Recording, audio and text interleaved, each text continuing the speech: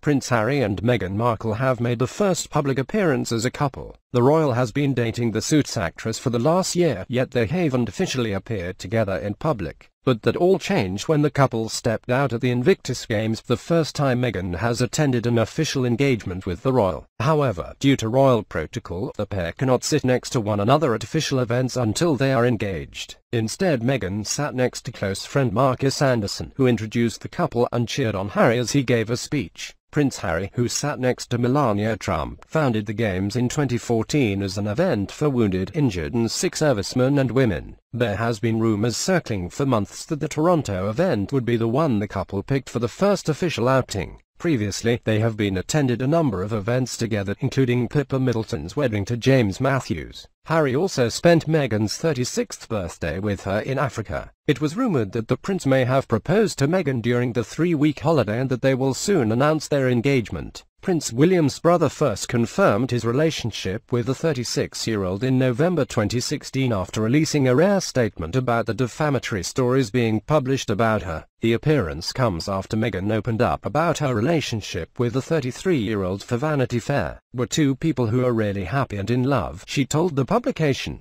"We were very quietly dating for about 6 months before it became news, and I was working during that whole time, and the only thing that changed was people's perception. Nothing about me changed. I'm still the same person that I am, and I've never defined myself by my relationship.